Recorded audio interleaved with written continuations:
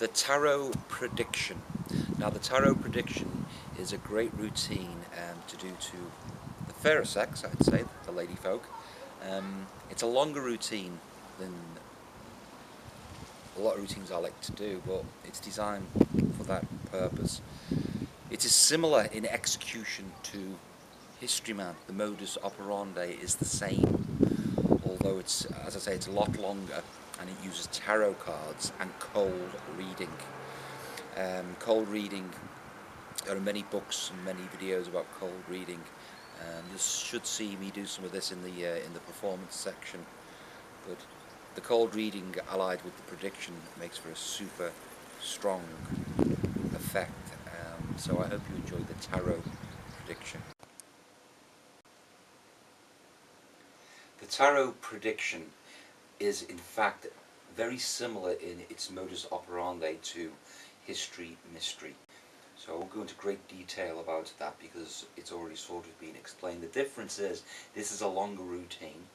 It's a type of routine that might not be suitable for a lot of walk around, but is great for when you have a chance to sit down for maybe 4, 5, 6 minutes with somebody, because it's a whole routine of mentalism, and also of course you use the cold reading, which I talk about in the section. The idea is you force a tarot card. I use the card Justice because I find that the card Justice is a good one. If you see the video, as I talk about somebody's sense of right and wrong, sometimes I use the card Strength. You can use any card you want because you're forcing it, and therefore, you know, you could do a bit of reading up on the tarot about what the cards actually mean, and you just use them in the reading that you give. So as in many tricks on my DVD here, we do the famous Hoffensizer spread called Force. So it's fifth down, and they touch the correct card. You show it to them, and immediately you hand them back. It's a basic force. Now you've got that information, okay? You give the cold reading. You talk about them, the likes, dislikes, and that sort of thing. During that cold reading, you have to glean bits of information. And what you say is, you say that the information that they give you helps you with the reading. You need to find out 3 things, because you have these 3 things pre-written on one of your business cards.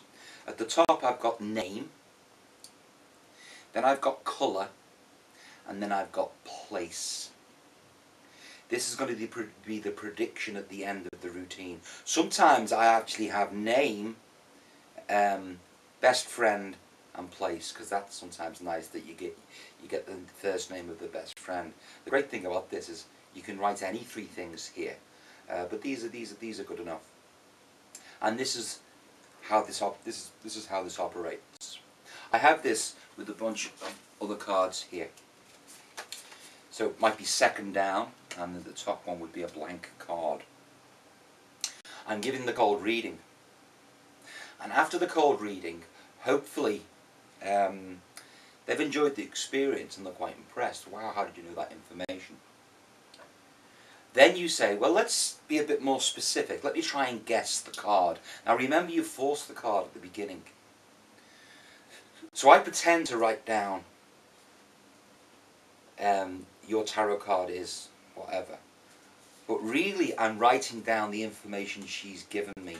So her name could be Anne-Marie. Colour could be red, and the place could be Hawaii. Now they think I'm writing down your tarot card is Strength, but I'm not. Okay?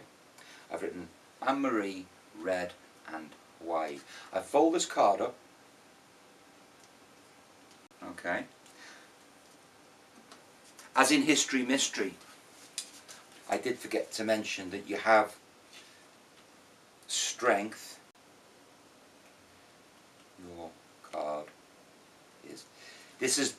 I forgot to mention, obviously, this is done before the Force. So this is folded up in your pocket ready to be switched out. So to recap, you've taken the card with name, colour, place. You've written the information that you've already gleaned from the spectator during the cold reading.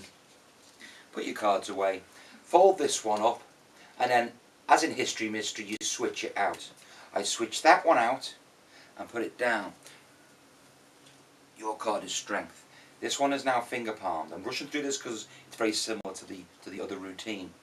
I say, okay, for the first time, tell us your card, your tarot card. Your card is Strength. Wow, that's quite a good trick in itself. Maybe to magicians we know it's just a card force, but with the context of the tarot, it makes it more interesting. And of course, I end the trick by saying, that's very interesting, but I had this pouch on the table the whole time. And in fact, you can point that out sort of towards the beginning. We've got a little don't even say prediction, just say, I just got a folder of business card in here. We'll get to that later. So at the end of the trick, remember you've got this one palmed here, like in History Mystery, you open, shuffle it out, it stays inside, you give it to them, they open it up, you've guessed their card, they've had a cold reading, and to finish it all off, in the box to them the whole time has been name Anne-Marie, colour red, and place Hawaii. It's like you predicted those three things. So that is a nice routine. It's a long routine, as I say. It's only right for certain places and venues and events. Women really do love this sort of thing, and I really hope you enjoy it. Thank you.